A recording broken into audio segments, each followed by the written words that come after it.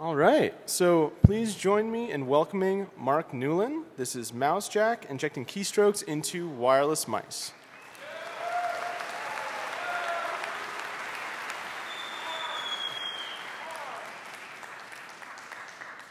Well, thank you guys for braving the lines to come out and see me talk. My name is Marc Newlin, and I work as a security researcher at Bastille Networks. And so I spend a lot of time working with software-defined radios and thinking about the security of wireless devices. Before I joined Bastille, I got into software-defined radio by way of a couple DARPA challenges. So in 2011, I competed in the DARPA Shredder Challenge, which was this competition to figure out how to reassemble shredded documents. And I ended up doing pretty well on that, and I finished that in 3rd place out of the 9,000 or so teams. And I decided after that that I would sign up for any future DARPA challenges that seemed feasible to do in my spare time. So in 2013, DARPA announced the Spectrum Challenge, which was their first software-defined radio competition. And I signed up despite not knowing what SDR was. And there was a 3-week period between signing up and the start of the qualifying round. So I managed to learn just enough to qualify as a finalist. And I had the great distinction of being the only solo finalist team, and I was also the only finalist who hadn't gone to college. Then at Bastille, I've been responsible for the MouseJack and key sniffer vulnerabilities, which is why I'm up here today. So I'm going to start with some background on the project, get into the vulnerabilities, do some demos, and then have time for some questions. So the scope of this talk is 16 vulnerabilities I've identified in non-Bluetooth wireless keyboards and mice.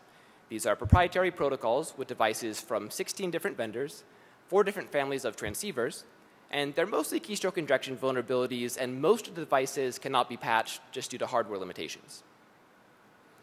On the keystroke injection side, we have 3 basic scenarios. We have unencrypted keystrokes, which we're sending to a USB dongle for a mouse or a USB dongle for a keyboard. And then in some cases, we can actually generate our own encrypted keystrokes without knowledge of the AES key and inject those into the USB dongle of a keyboard. Then we have a number of unencrypted keyboards, and for these, we can sniff and clear text all of the keystrokes a user is typing, and also inject keystrokes into those. Then we have a forced pairing vulnerability affecting certain Logitech devices. We have a malicious macro programming vulnerability, and for this, an attacker can program a keystroke macro into somebody's mouse to trigger the next time they hit a certain button. And then we have some denial of service vulnerabilities affecting a few Lenovo devices. And you might think that these kind of vulnerabilities are specific to these second-tier, more obscure vendors, but it turns out that really a lot of primary vendors in this market sell vulnerable devices. So everybody on this list has at least one keystroke injection vulnerability, and many have keystroke sniffing and other vulnerabilities as well. And I'm going to read the list just because it's really fun to say. So we have Logitech, HP, Microsoft, Dell, Anker, Lenovo, Toshiba, Amazon, Gigabyte, Insignia, Schmaus, HDE, GE Jasco, Radio Shack, EagleTech, and Kensington. And so it's really an industry-wide problem. So before I continue, I want to highlight some prior research in this space. In 2010, Thorsten Schroeder and Max Mosier discovered that the XOR encryption used on certain Microsoft wireless keyboards was weak. And what they discovered is that the address of the keyboard was XORed with a payload, and that was the encryption. So they custom fabricated a device to sniff keystrokes from these Microsoft wireless keyboards, but it was kind of a high barrier to entry because it was custom hardware. So in 2011, Travis Goodspeed discovered this kind of pseudo-promiscuous mode that you can use on these common Nordic semiconductor radios. And using that, he was able to demonstrate the same type of keystroke sniffing using commodity hardware. Then last year, Sammy Kamkar built this device called KeySweeper, which is a USB wall adapter. And inside, he had a microcontroller and a Nordic radio and a GSM radio. And he demonstrated sniffing these Microsoft XOR encrypted keystrokes and then sending them back over a GSM backhaul. So on a high level, you might think that a mouse and a keyboard, when you're using it, is communicating directly with your computer. But really, there are 2 steps to the communication process. First, your mouse or keyboard sends a radio packet to your USB dongle. This is in response to you moving the mouse, clicking the mouse, or typing on the keyboard. And the mouse and keyboard has no idea that there's a computer. All it knows is it's sending this data to a radio inside that USB dongle. Then the other side of the link is the USB dongle plugged into the computer. The USB dongle receives these radio packets from the mouse or keyboard, determines what they mean, and generates USB human interface device packets, which it sends over USB to the host computer. And then the host computer does not know that the source of the keystrokes or mouse movement was a wireless device. So the keystroke injection vulnerabilities and force pairing vulnerabilities take advantage of that second side of the link and send radio packets directly to a victim's USB dongle. And from the computer standpoint, because it cannot distinguish between malicious packets and legitimate packets that the user typed, the USB dongle has no way to filter these out. For the keystroke injection, or sniffing side rather, it's looking at the other side of the link. When you're typing on an unencrypted wireless keyboard, it's sending these keystroke packets to your USB dongle. But because they are unencrypted packets, an attacker can simply decode those going over the air and see everything you're typing. So when I started this project, it wasn't a vulnerability research project, and I wasn't yet on the research team at work. I had done a lot of protocol decoder implementations with software-defined radios for known protocols up until this point, but I really wanted to see what the process was like to figure out how an unknown or undocumented protocol works. And for me, the clear choice was the Logitech mouse I was using at the time. And so I started doing some research to see if Logitech had published any data on how their wireless mice communicate. And I came across this quote from a white paper in 2009 where they say, since the displacements of a mouse would not provide any useful information to a hacker, the mouse reports are not encrypted. And this is a reasonable statement because if all you can do is listen to the direction of somebody's mouse movement and the timing of their clicks, that doesn't really leak a lot of data. But because they used the word hacker in there, I decided that I was going to find some vulnerabilities. And so I started thinking about this from more of a security standpoint. So I did the initial research using this Logitech mouse and a software-defined radio. And for this, it was passive receive-only sniffing. So I was using GNU radio and a software-defined radio decoder to decode the packets going over the air between the mouse and dongle. So I could see what the mouse was transmitting and what the dongle was transmitting. And this allowed me, because it was unencrypted, to figure out the payload structure that the mouse was using and start to get an idea of how this protocol behaves. The problem is you couldn't do a transceiver very well with this for timing constraints. So for example, if you want to spoof a dongle, you need to be able to receive a packet from a mouse and then reply to that with an ACK on the order of a millisecond or maybe even microseconds. With the SDR decoder, by the time you know you need to send an ACK, that timeout has elapsed. So I needed more of a specialized setup. And conveniently at the time, this was last July, I was getting ready for Burning Man last year. And for Burning Man, I built this giant LED covered top hat. And the only thing I could think to do with this top hat was make a wireless NES controller for it. And it turns out I put the same type of radio, a Nordic semiconductor chip, in the NES controller as Logitech uses in their wireless keyboards and mice. So I'm building this hat and working on this NES controller. And I got the NES controller built about a week before DEF CON last year. And it occurred to me that I could actually update the firmware on the controller to behave like a Logitech mouse. So I set it up so I could listen for nearby Logitech mice. When it found a mouse, it would start spoofing that, and I could control that person's mouse with the D-pad for moving the cursor around, and then right and left click with the A and B buttons. But the problem was everybody had Logitech mice last year at DEF CON. So I would be controlling a mouse, but I would have no idea whose mouse I was talking to. So I added this mayhem button, and this would generate random movement and click packets. And I would hold that down for a second or two and look around and see who's either screaming at their friends or violently pulling their dongle out. And it made it pretty easy to identify the actual mouse I was talking to. So good for trolling, but still not practical.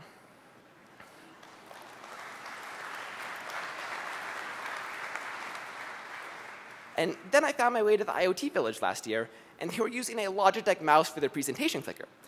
And so I wrote this haiku that I think summarizes the experience. IoT Village, a Logitech mouse clicker, did not like the hacks. And as you can see with that post-it note, they politely asked me to stop fucking with them, which I did.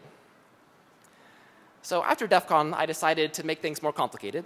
And so I added this OLED display to the front of the controller. And this made it possible to have a visual enumeration of the nearby devices, so I could select a specific device and control it at will. And then the asterisk next to the channel number indicates activity. So I could correlate this visual activity with somebody moving their mouse and see whose mouse it was. And I also wanted to see how much stuff I could fit inside the controller.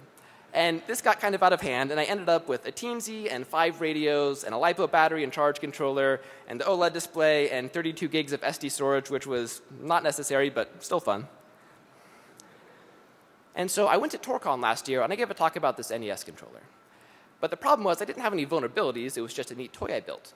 So I implemented this on-screen keyboard attack that you can do with wireless mouse communication. And the way this works, on Windows 8.1 and 10, assuming a computer is at the default DPI settings, you can actually deterministically open the on-screen keyboard, and then deterministically put it in this tablet mode. And this mode works so you can have a thumb on each corner of the screen if you have a touch screen. But what's nice is it's anchored to the bottom left and bottom right-hand corner of the screen.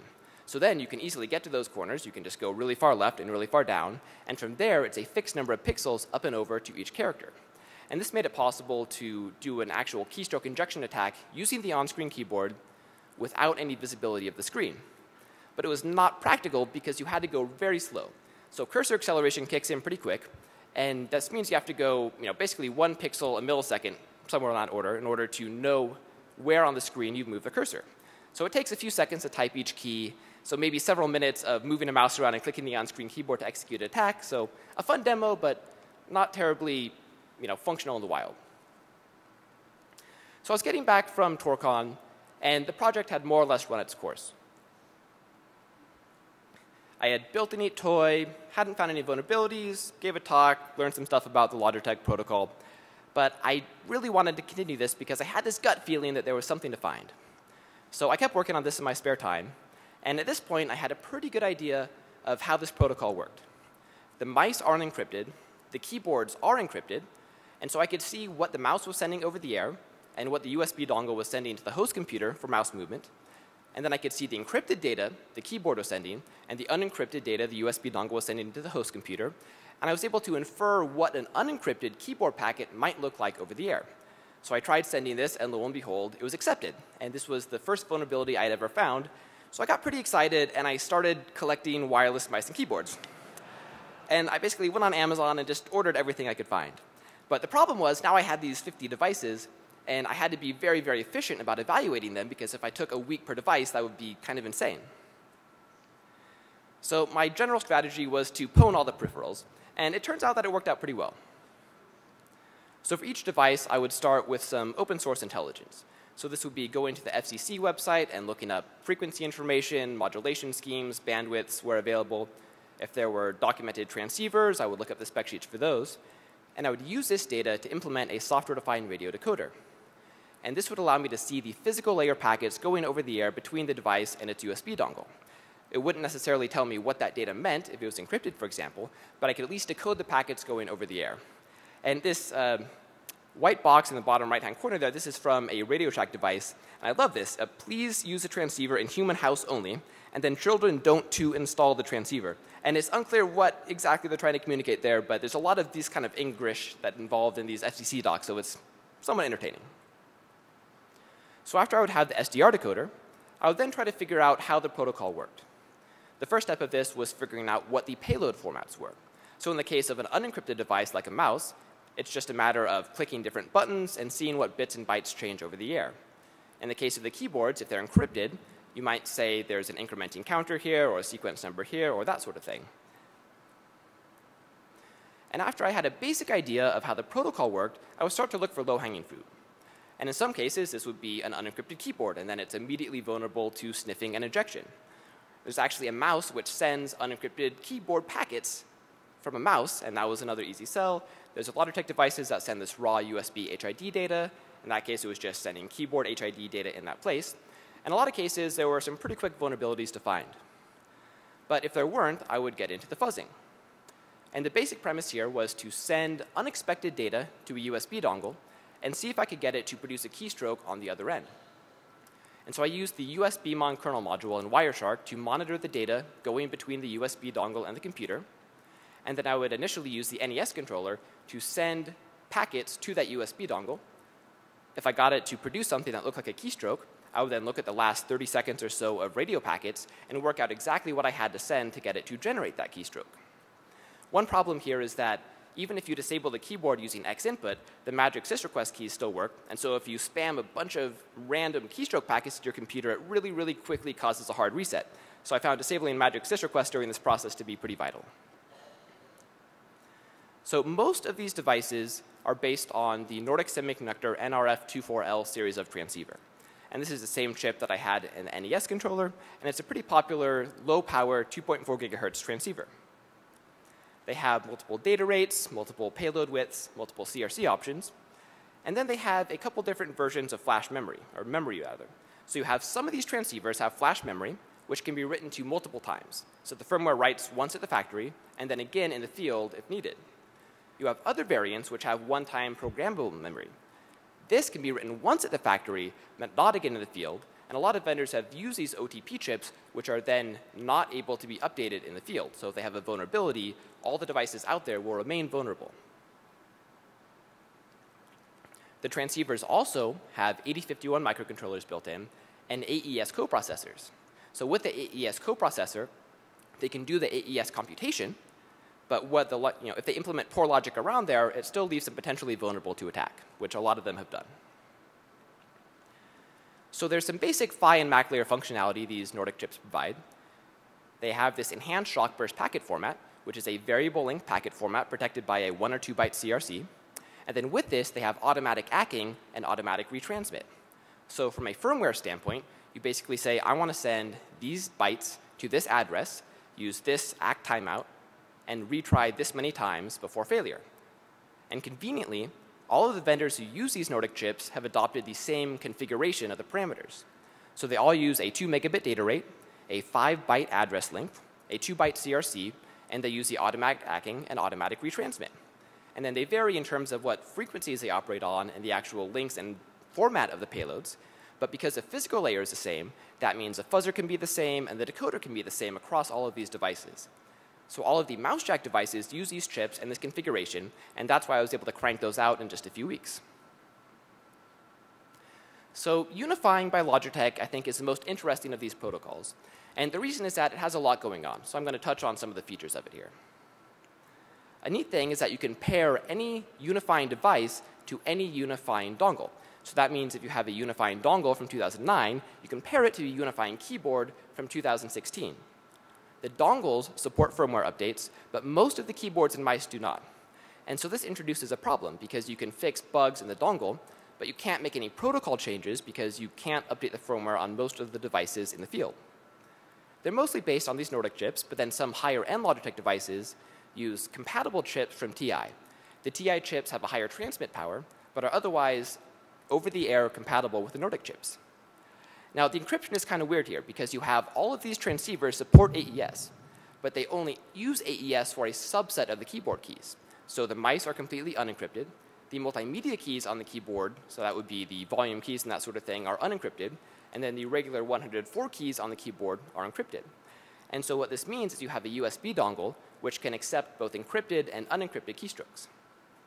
There are also some white label unifying devices. So specifically, there's the Dell KM714 set, and it has a Dell brand on it, but it's really unifying under the hood. All of the Logitech packets have the same basic format.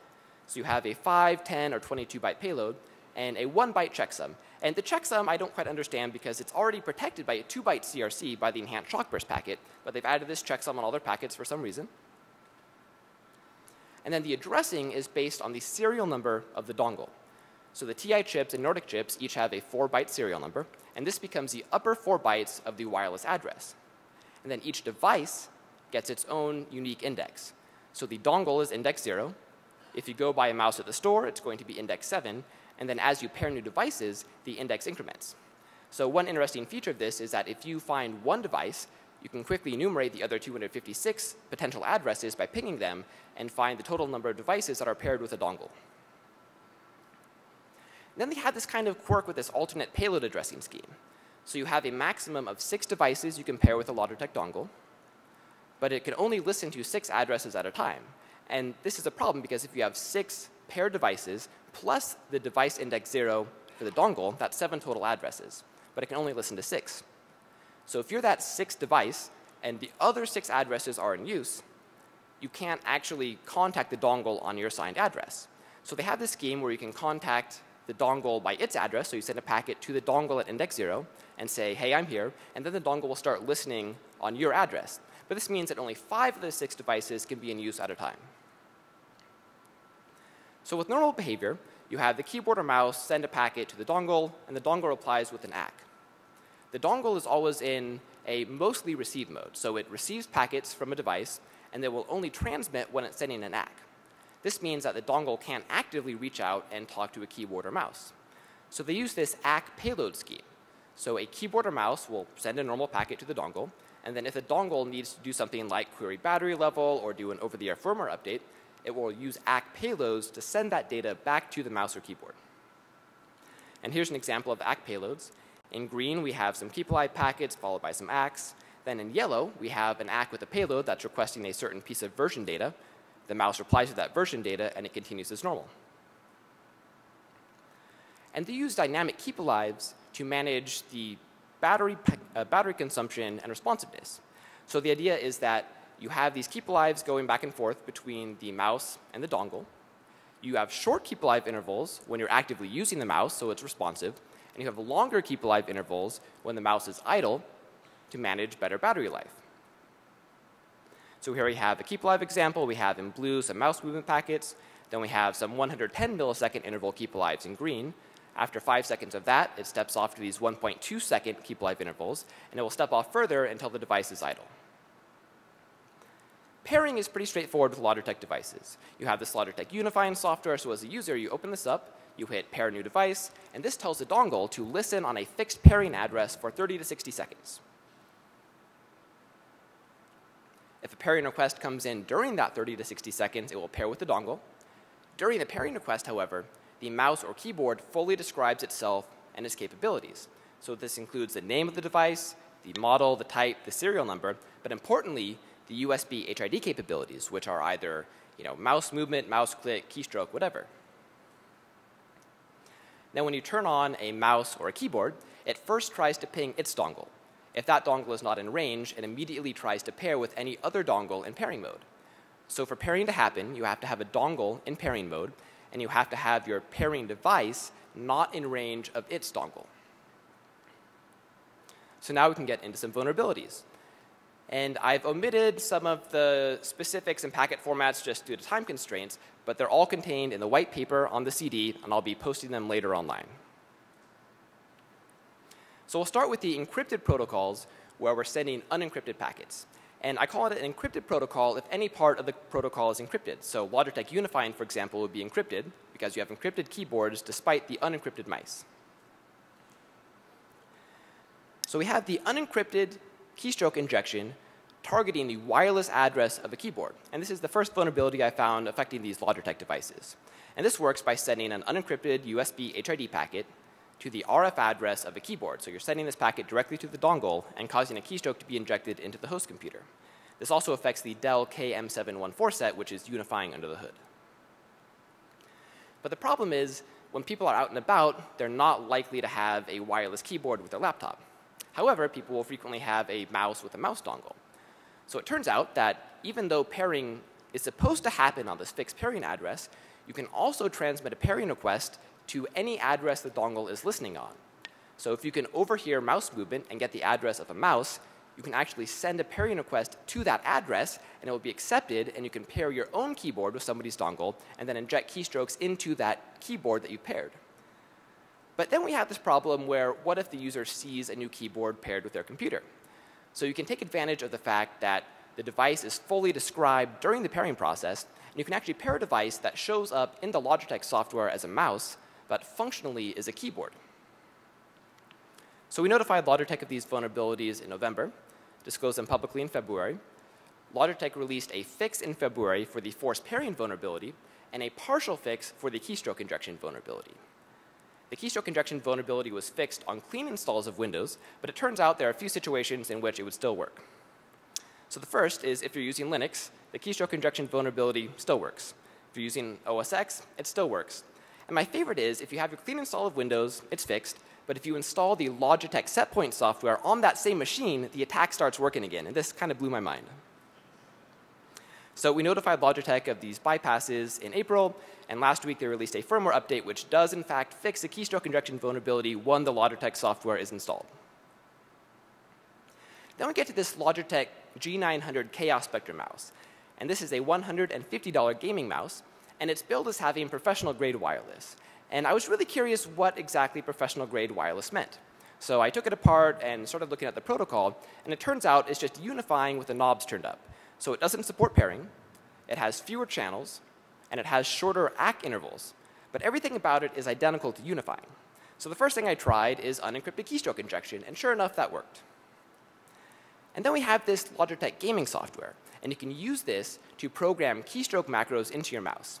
So the idea is the data is stored in firmware on the mouse. You press a button on the mouse that you can define, and then it will send keystrokes to your computer. It turns out you can program these macros wirelessly. So a scenario would be a user has this Logitech G900 mouse in their laptop bag. It's turned on. It's beaconing for its dongle. An attacker can reply to those beacons and actually program a macro into the mouse when it's just in this guy's laptop bag. The victim gets home, presses the button on their mouse, and it executes the attack by injecting keystrokes into their computer. We notified Logitech of these vulnerabilities in April, and they released a firmware update to fix the unencrypted keystroke injection vulnerability last week. Then we have unencrypted keystroke injection targeting wireless mouse dongles outside of the Logitech one. This affects the Amazon Basics wireless mouse, the Dell KM632 wireless mouse, the Lenovo 500 wireless mouse, and most Microsoft wireless mice. And this is simply sending unencrypted USB HID data to the dongle belonging to one of these mice. And the Microsoft case was really interesting because they have this sculpt ergonomic mouse, and this has a Windows button on it. It turns out if you press this Windows button, it sends an unencrypted keystroke packet over the air. So finding this was literally a 10-minute process of watching this packet, changing it to a different key other than the Windows key, and injecting arbitrary keystrokes. And I would have expected that after their XOR encryption debacle that this would have been implemented better, because they do incorporate AES encryption on their keyboards now. But this applies to all of their AES encrypted mice, or rather mice from the AES encrypted series, as well as mice from the XOR encrypted series. We notified Amazon in November of last year. No response from them. We notified Dell in November of last year. They don't have the ability to update the firmware on their devices, but they did fix the firmware going forward and send us an updated unit to test. So existing devices on the market will remain vulnerable, but new devices will be fixed.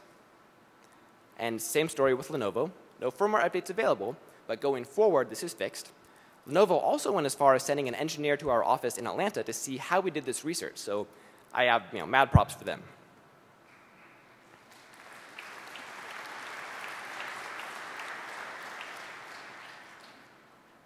Then in April, Microsoft released a Windows update that partially addressed this problem. Because it's a Windows update, it doesn't apply to Linux or OS X.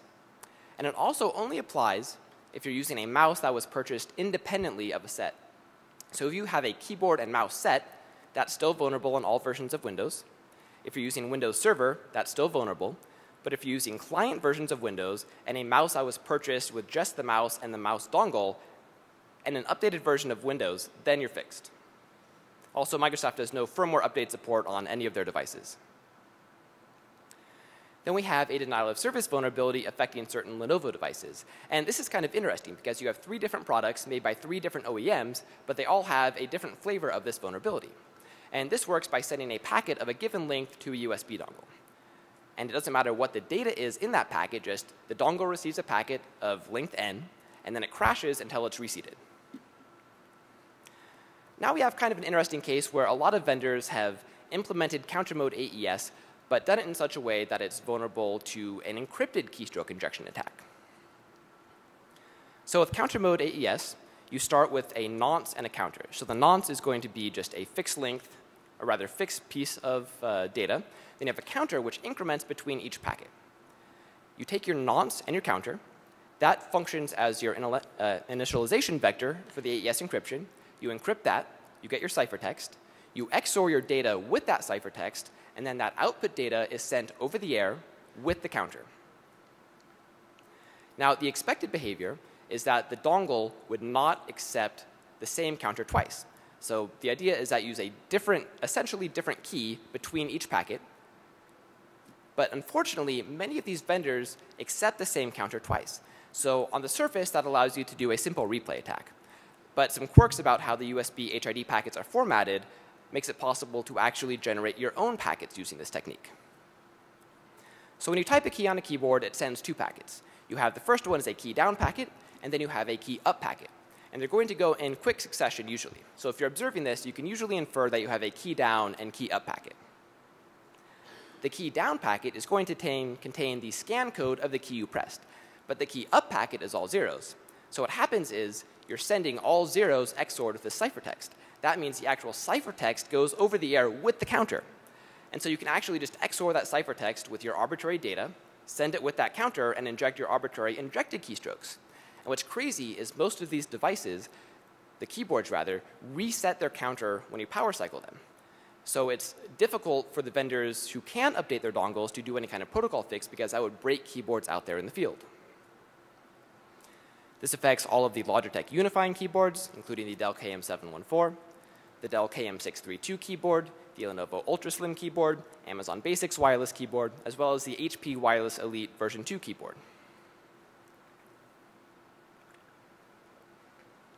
We notified the vendors in April and did the public disclosure last week.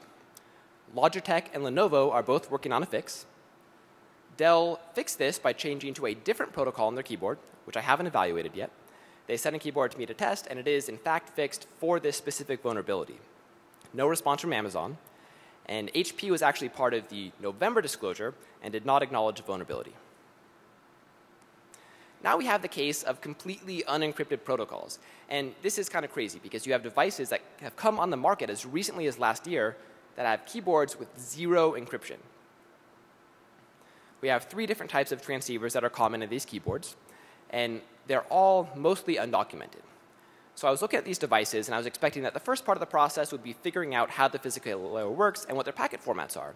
But after getting past that first step, it turned out that they were just sending clear text keystroke data. So we have Mozart Semiconductor makes transceivers in 6 of the vulnerable keyboards. And this is just a simple GFSK protocol, no encryption, operates on a single channel. We have the Signia transceiver and a Toshiba keyboard and mouse set. This is another simple GFSK protocol, frequency hopping, but again, no encryption. And then we have this GE Jasco keyboard. Now, GE has the brand on the keyboard, but it's actually made by this company called Jasco, who licenses a trademark from GE. I have no idea what the transceiver actually is in this thing, except that it's 500 kilohertz GFSK and no encryption. So all of these are vulnerable to keystroke sniffing and keystroke injection. So here's a list of devices we have, or the Mozart devices. We have devices from Anker, EagleTech, HP, Insignia, Kensington, Radio Shack, Schmaus, and HDE.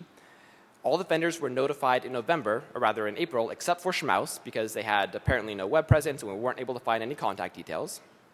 The last 2 are mice, but they do use transceivers that have keyboard logic in them.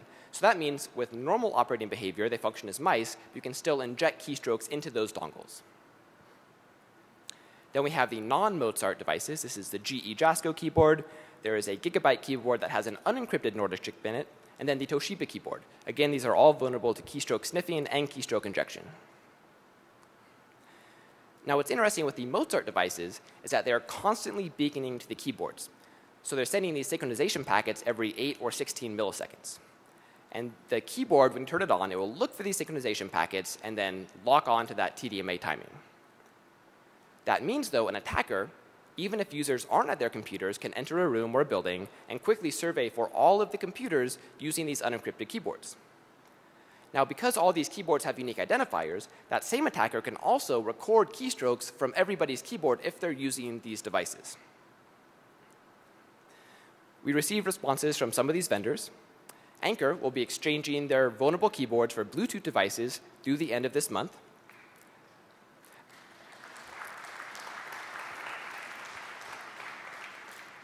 Kensington claims to have a new AES encrypted keyboard. I have not seen this or tested it, and the FCC docs show no new keyboards this year. Insignia has told reporters that their keyboards are encrypted. However, at least the model that I have tested is unencrypted.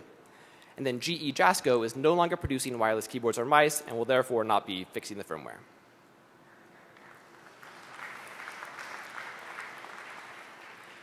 So one question I've been asked a lot is if I think there are other devices on the market with these same vulnerabilities. And I think there are, because you have a lot of these devices that are white label hardware. So a company will go to an OEM, they will license this OEM's keyboard or mouse and put their brand on it. And the assumption is that with this white label hardware comes white label vulnerabilities. So I'm going to highlight a few different comparisons of an OEM keyboard versus a vendor keyboard. So here we have the HP Wireless Classic Desktop and then the OEM equivalent on the right. So here we have at least 2 copies of this same keyboard. Then we have the Amazon Basics wireless keyboard and mouse, and then the OEM equivalent on the right. Now, this OEM Chicone also makes the Dell KM632.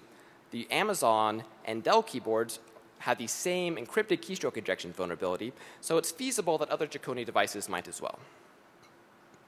Then we have the Radio Shack wireless keyboard and the OEM equivalent on the right. And so the point here is you have all these OEMs making this hardware. The vendors may not be aware of how these devices operate or what protocols they use, and therefore they may have a lot of vulnerabilities out there that we're unaware of. So for doing these kind of attacks, I'm a big fan of using these crazy radio dongles. This is part of the open source quadcopter project called Crazyfly, and it has a Nordic chip on it and also an amplifier. Using these, we've been able to range test injection attacks into the Nordic-based devices out to 225 meters away, using one of these and a directional antenna. The firmware that comes with these is great, but not good for these kind of purposes. So I built some open source firmware that you can flash onto these crazy radio dongles and use them for generic transmission and reception of wireless packets. And that's up on GitHub. The problem was, after MouseJack came out, everybody went and bought these crazy radio dongles. They got expensive and hard to find.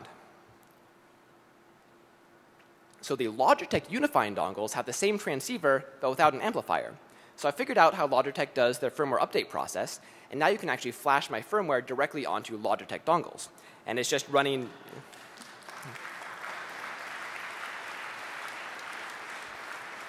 And so you pull the firmware down, plug in your Logitech dongle, and run sudo make Logitech install, and it flashes this onto your dongle.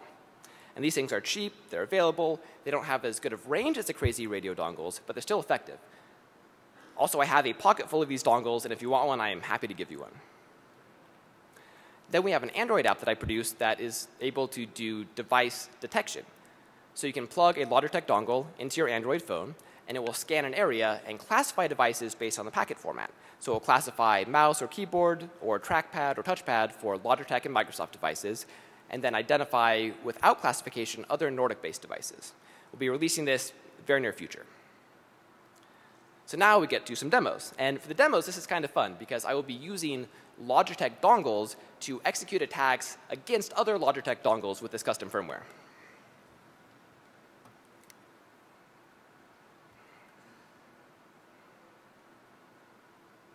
So I have this Logitech M510 mouse here, just with a regular Logitech dongle, which I'll plug into this computer.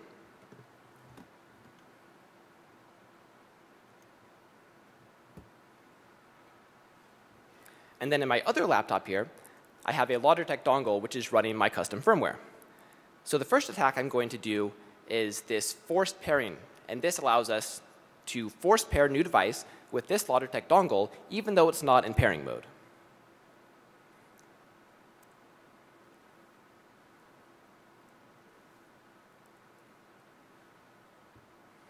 So we'll run that, and we'll see a new device pop up momentarily here. And the thing is, right now, this is showing up as a mouse. But there's actually a number of device types we can have it show up as. So we'll go do another demo here. This will be number 2.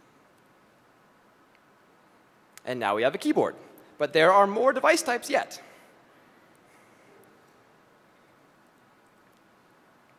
We can also do a number pad.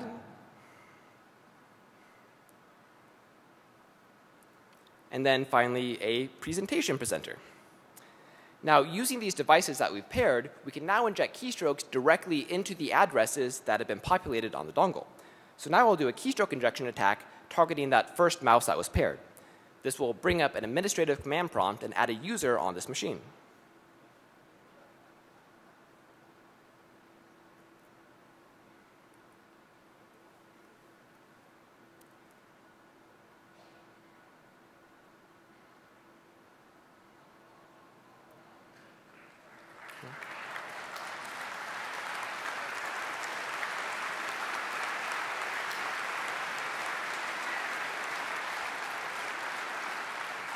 And if you'd like to see some more demos, I have some additional ones prepared that I can show you if you find me after the talk. Also, I'm very, very happy to give you one of these Logitech dongles flashed with this custom firmware and tell you all about how this works. And now I have some time for questions. Yeah.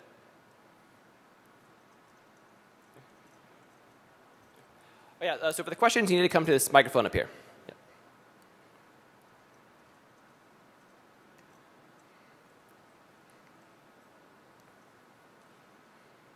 So you said that the dongles got really expensive because people started buying all of them. Does this firmware work with the cheap Chinese copies of the Nordic chip? It should. I haven't tried it with any of the Chinese copies, but as long as they're compatible with the Nordic chips, then it should be fine. Okay. First of all, thank you very much. Very interesting. Yeah, thank you. I was wondering if you happen to check the Bluetooth side controllers, keyboard devices. Yeah, I'm sorry. I wasn't able to hear you. Okay, I said that thank you very much. It was very interesting. Basically, all our offices are compromised now. Was wondering if you happen to check the Bluetooth devices. I haven't looked at Bluetooth devices. I've specifically been looking at proprietary protocols. Thank you very much. Hi, I was curious about the Logitech Nano receivers and how they are different, and if you've been able to find any exploits or attacks with them. I've only looked at one of those, and it's a similar protocol, but I haven't explored it for any kind of vulnerabilities. Okay, yeah. Thank you. Yeah. Why aren't the Bluetooth mouse or peripherals vulnerable? So these are specific to vendor implementations of these proprietary protocols, but I just haven't looked at any Bluetooth devices. Okay, great. Yeah. I was just wondering about how many of, like percentage-wise, of these type of devices are not patchable at all because of the lack of ability for firmware updates. So most of the devices cannot be updated. The Logitech unifying dongles can be, but by and large, everything else cannot be patched. All right, thank you very much. You mentioned pairing devices or doing the forced pairing. We would use the existing address of a previous device. Will that old device keep working once you force pair it? Yeah, so what happens is the old device keeps working, and then it just generates a new address for the new device. All right, cool, thanks. Yeah.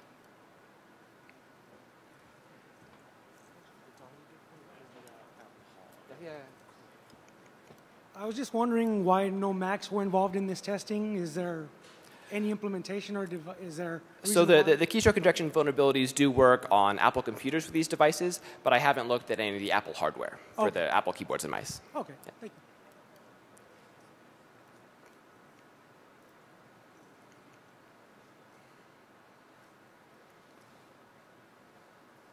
Okay, well, thank you guys.